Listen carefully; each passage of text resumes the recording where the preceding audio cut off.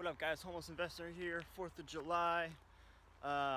Just a quick article I read this morning I wanted to talk about because it was actually something I was already thinking about yesterday, a part of the article at least. So it was a Goldman Sachs price prediction of Bitcoin to go to 4,000 in 2017. So I'm just going to read you guys kind of the bulletin points of that, and then there's the part that I had actually was already thinking about yesterday. And that part is, so they said in the article, it's hard to do technical analysis on Bitcoin because of the wide range of variables that can affect it in short periods of time.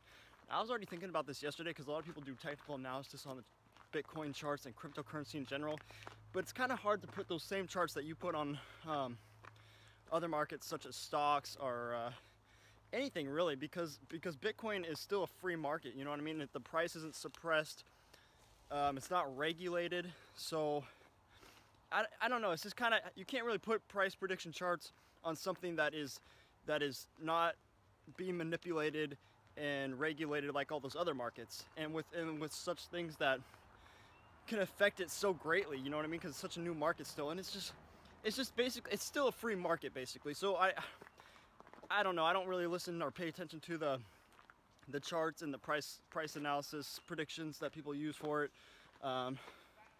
Maybe I'm dumb for that, but that's just my opinion.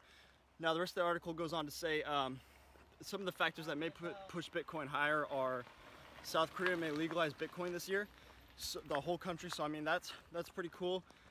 Japan has eliminated consumption tax on Bitcoin, and China is going to fully legalize Bitcoin and Ethereum soon as well. So Bitcoin's kind of in that sweet spot regarding global adoption, development, and growth of user base right now. So if you haven't bought in, which I feel like everybody has by now, but if you haven't, now might be a good time to come in. An increasing number of users have begun to adopt Bitcoin as a digital currency, and merchants have started to acknowledge Bitcoin as a legitimate payment method. And in Japan, Bitcoin has turned into a major currency adopted by the country's largest electronic retailer, BitCamera, and the multi-billion-dollar conglomerate GMO Group. So yeah, I mean, so just some cool stuff going on with Bitcoin in terms of you know, countries in Asia.